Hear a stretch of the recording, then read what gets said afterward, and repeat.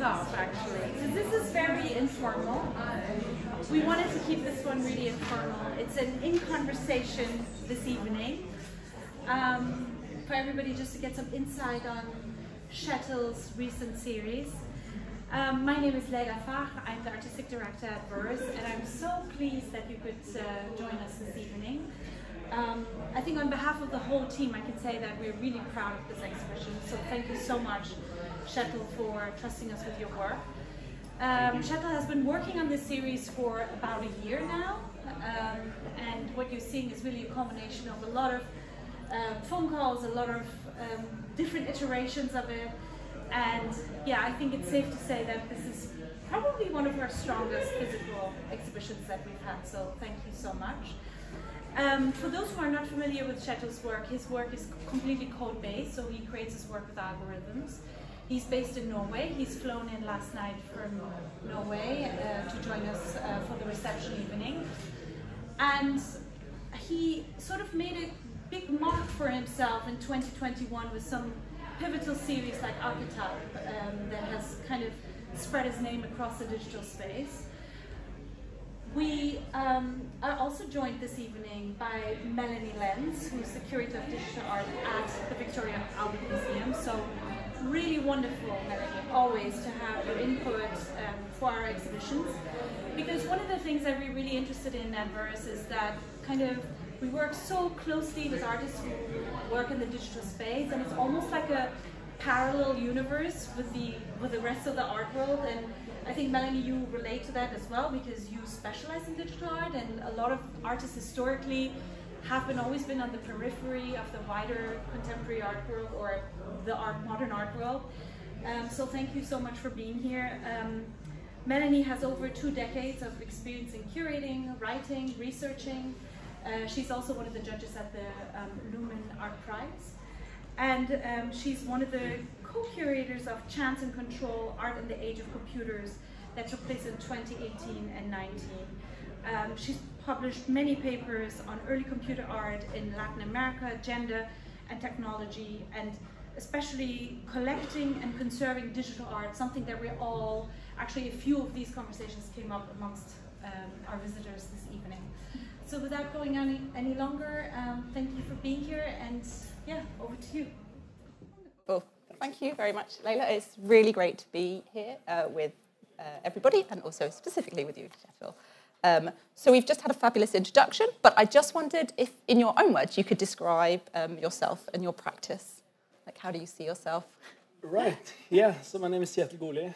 I am a generative artist from Norway. I guess what is a returning thing in my art is the exploration of the interplay between chaos and order, and also intentionality and chance. So I tend to have a very a clear visual, but usually with some pretty complex structures behind, and I take great pride in trying to convey these structures in a very clear and minimalist way. Amazing, thanks. Before I ask my next question, can I just check everyone can hear? Okay, brilliant, okay. No, if people can hear, I'll just plow on. I just didn't want to start and then realise that not everyone could. Yeah. Okay, so brilliant. So really, one of the things that makes your work and your practice so distinctive is the variety and the range of like your use of existing and homegrown algorithms, and how you experiment with structures, colour palettes, and variations, and equally how you provide others with the tools to do so. And this sense of community engagement and open source is something I'm going to come to at the very end. But I thought maybe you could start by telling us a little bit about how you got into making art.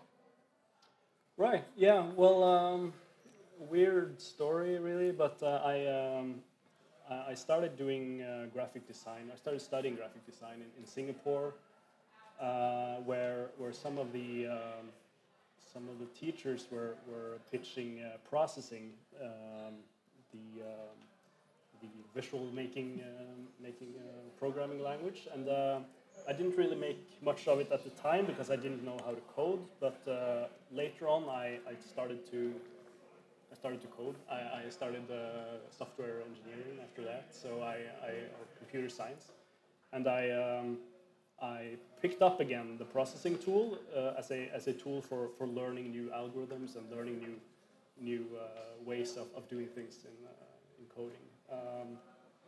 So this kind of evolved into me taking existing algorithms and tweaking them and introducing some randomness in order to make some intricate structures and intricate visuals. And as it evolved further, I really left behind the algorithm, the original algorithm, and just focused on making systems that would provide for interesting visuals. So that was kind of how I started, and so I've really done generative art as long as I have done coding at all, and I've done coding as long as I've done generative art. So, yeah. No, it's fascinating. It's really interesting to hear how people end up where they are, and also, you know, looking forward and looking backwards. So, yeah. Would you say it's fair to say that experimentation is at the heart of your process? I've read before that the asking of the what-if questions is kind of central to your work. Like, how do you think about experimentation?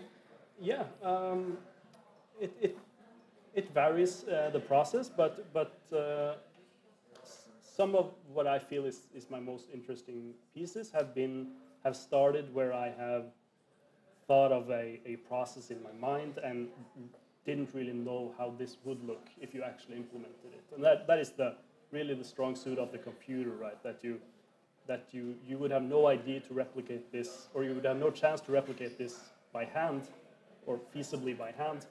But when you compute this, you push the button, you will get the output of whatever you coded in, and usually the result is nothing you want to see, but sometimes you get these structures and these visuals that you've never really seen before, and I think that is a very interesting approach to gen art. You don't need to do it like that. Usually, you could also have a very clear visual in your mind about what you want to achieve, and then kind of follow the road in order to achieve that. But having this more exploratory phase is at least a very good challenge for yourself, I feel like. Yeah. Which actually leads me quite nicely to my next question, because I was thinking about processes, and this is a subject that's very much of interest to me because the V&A is a museum of process and techniques as well as like final outcome. I know obviously sometimes there's maybe an overemphasis on process, but I guess I'm interested in asking you how important it is that people who are looking at your work, that they understand your code and programming versus appreciating the aesthetic value of the work. Does this come into play? Is it a factor, or is it not for you? No, hopefully everyone can get something out of this. Yeah, I don't think at least any programming knowledge is not required. That would almost be detrimental, probably, seeing flaws in how things are done, maybe.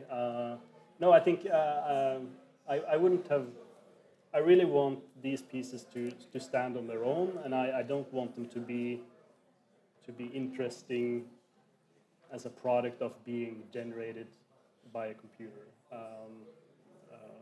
So that is quite important to me. But yeah, I would also guess that people that have some knowledge about the building of structures like these would find it interesting the way I have done things. Yeah.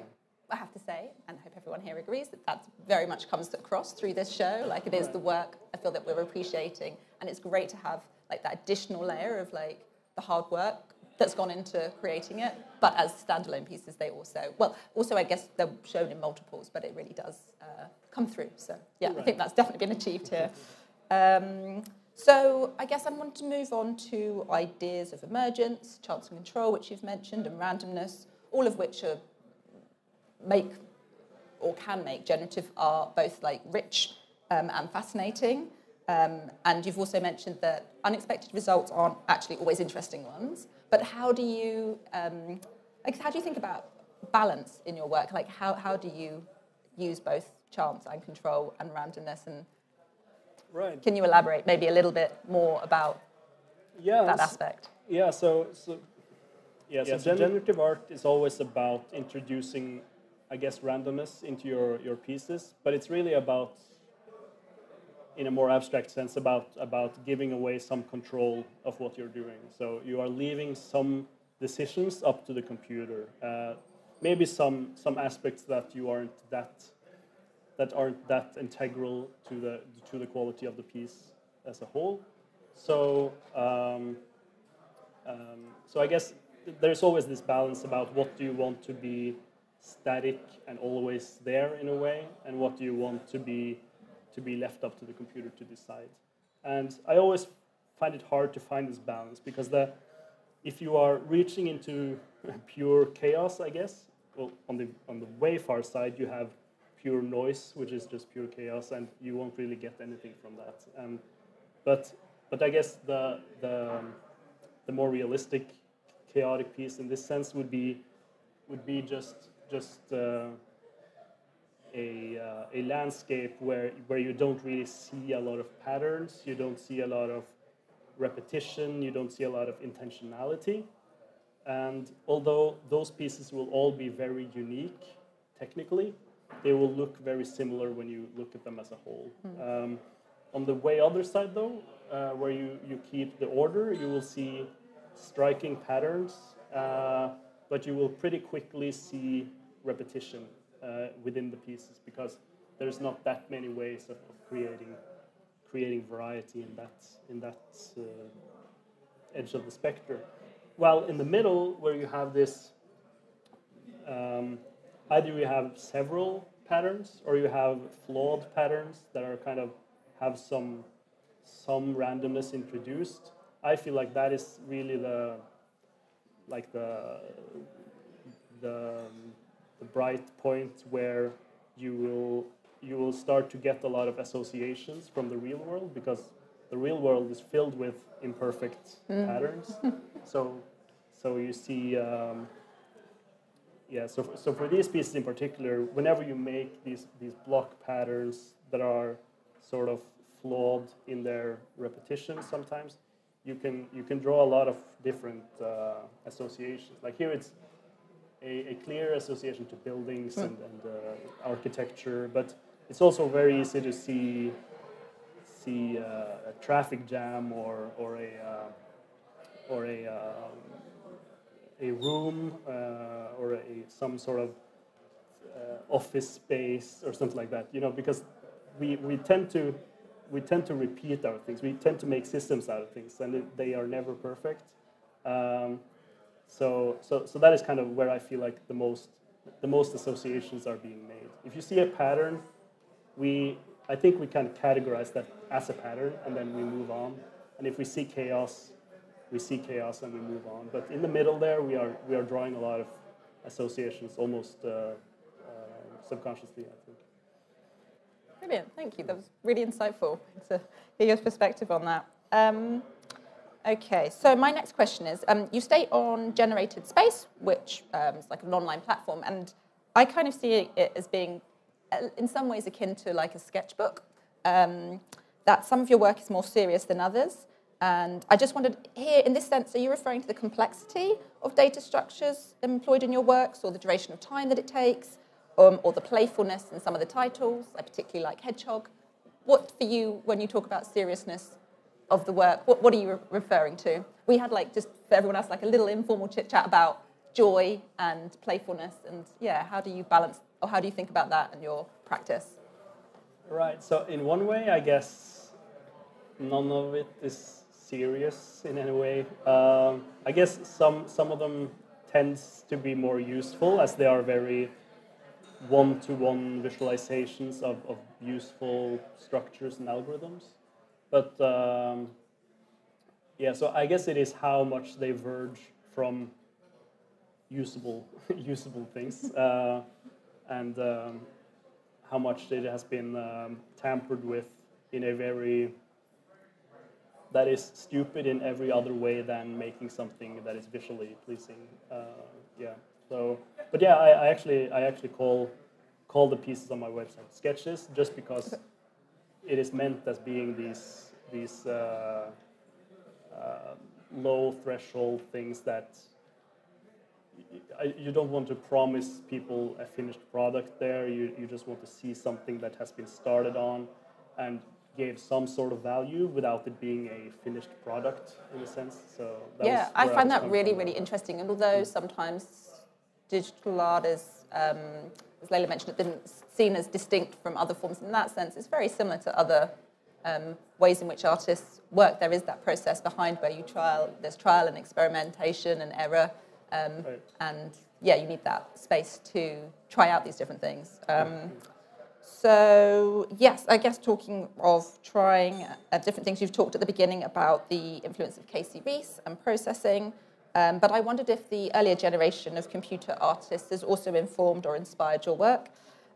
Here I'm particularly thinking of Paul Brown, who's a British artist who in the 1970s made quite a lot of work around cellular automata, which is something I know in your work inspired by Conway's Game of Life, you've referenced in your 2020 work rules.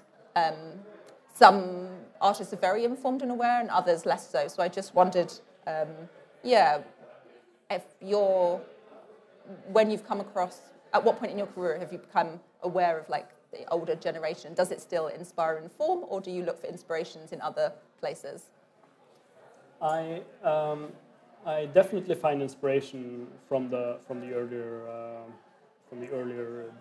generative artists or computer artists, especially in the way they turn rules and sets of rules into visual or kind of translate it into visual pieces.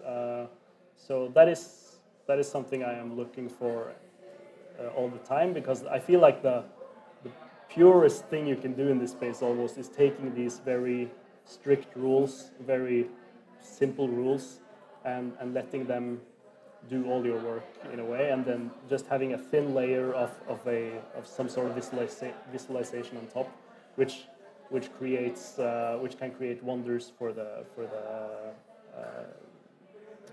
what's it called, for the how intriguing the piece would look. So especially that kind of the translation from rules or the result of rules into the visual space has been something I've been looking for. Yeah. Okay, but outside of generative art, is there other inspirations that also get you excited? Or? Yeah, well, I tend to take inspiration from every field, every sort of process or system. I tend to try to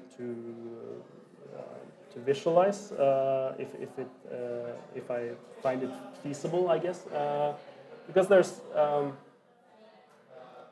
it's often the system that is in the focus for me. I try to start with the system and make, and I guess that sounds very very abstract, because what is the system, but making some sort of digital structure or system that can later be visualized. And it doesn't really matter that much how you visualize it, but I have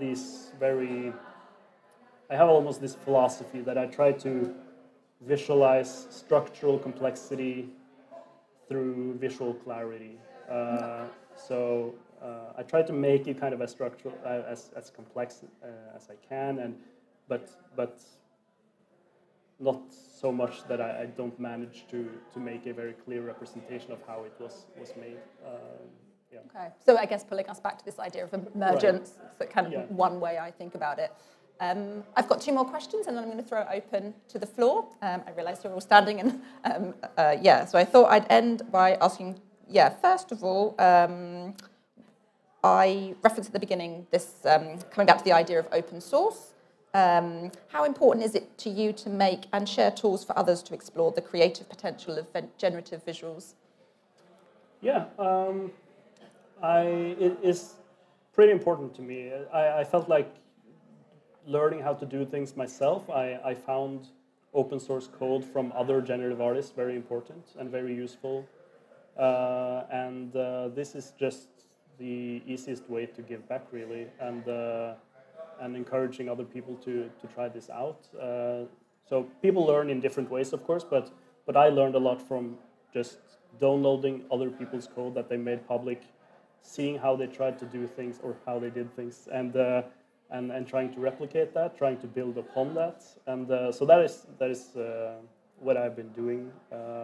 And doing really well. Like, I just think it's a really fascinating part of your practice. And I guess the other side of it is that you get to see what comes out of things when people are actually building upon your code and using it in ways you didn't think of yourself. And that is just very. I think that is how how we can really progress the field is by making the code we make available for other people. Although there's this clear drawback, of course, that people might use this and take it as their own and trying to do something with it. But I think for me, it has been a good trade-off, I guess. Has that been something that you've encountered? Only in very minor cases. Okay. That didn't really make any problems for me. But I've been lucky in that way, I guess, because I know people have struggled with this, and I have no problem understanding people that don't open source their code. But for me, it has worked this far. Maybe people don't manage to read my code. That's the issue. So that's yeah. Great. And my last question, just to bring us back to the room and the works on display here. I was only familiar with your works online and print, so it was fantastic and a surprise to see the sculptural pieces in the exhibition, especially thinking about slightly biased. Tropical modernism has just opened at the V&A, so there's that really nice connection thinking about urbanism and modernism and structures of the monument. But to return to the sculpture, tell us how that came about. Is this the first time you've done it? It is the first time I've done it. It was something I came up with as an idea pretty late in the process, and I ran it by Anna and the Verse team, and they thought it was a great idea. So we just all honor to Verse for making that happen. But yeah, it was a surprisingly small step from my current code and to make it into something that could be made 3D prints out of. So that was just I guess a happy accident that this was actually possible because now that I see them, I want to make hundreds of them. So yeah. Wonderful. Well, with that, should we open it up to the floor if people have got questions? I don't know if there's a roaming mic or maybe people just shout. Is there time for questions? I think it's nice if there is.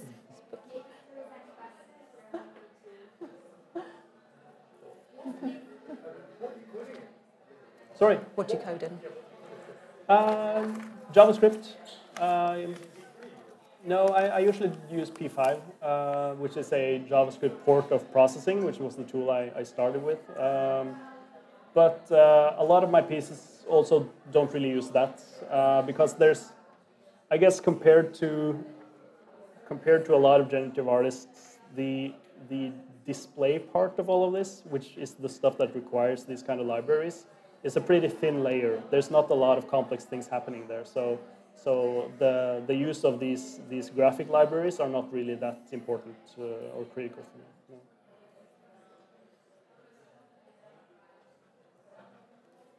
I have a question that I should know the answer to, and I think Anna briefly mentioned earlier, but I would love it if you went into more detail just about the works in these rooms, like the composition of the outputs. Is the way that you've chosen to display them indicative and anything about the code itself? There is a certain there is this parameter of how filled the piece is with color. We didn't really reach the full potential on that, but that is one of the parameters on the pieces is how full they are with color, and it's also if you don't see, these are the asymmetric pieces, and here's the symmetric pieces, which is also a parameter.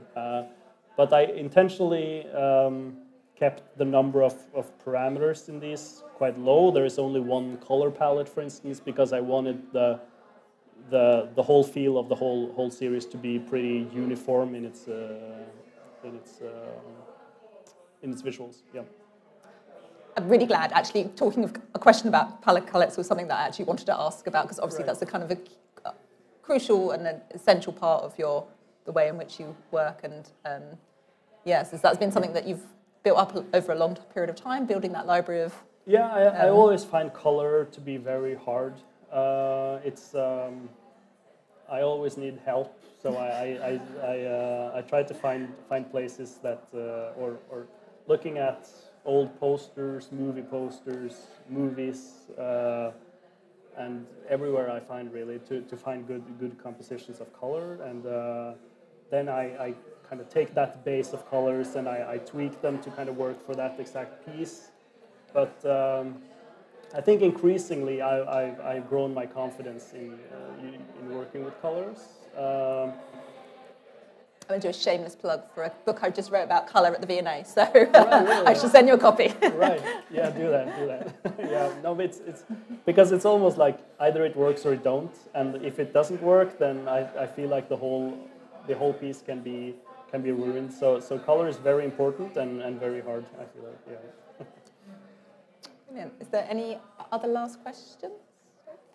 Yes. Would you illustrate in the future the Matrix? Sure. Yeah. I can do that. Yeah.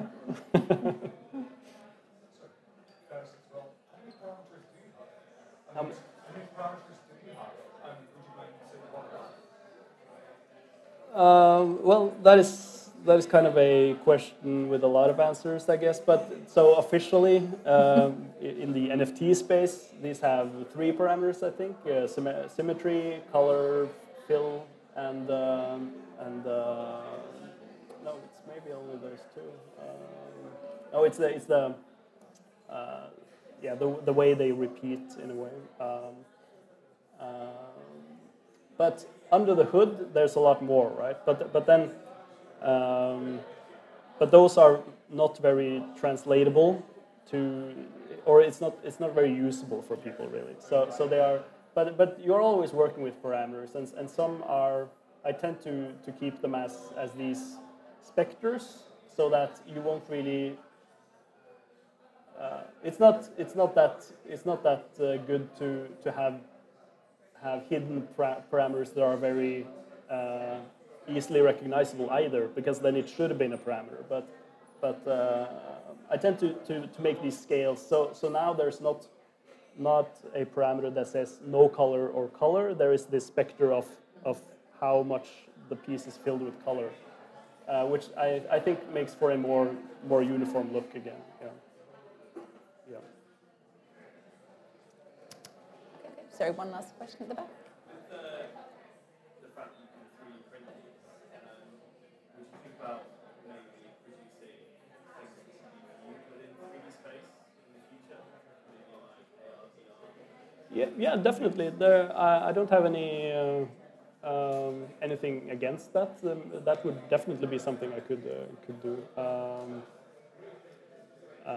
And I guess this would be perfect for it, really, because the 3D is already there. This is kind of what.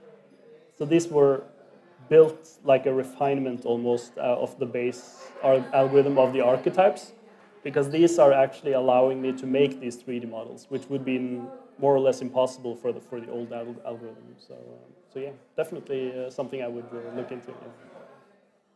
Well, if there's no more questions, maybe on that note of like what's possible tomorrow and like what keeps you excited and new adventures, we'll wrap it up. But so it just leaves me to say thank you so much. It was really, really great to talk and hear about your work. So thanks. Thank you. Yeah.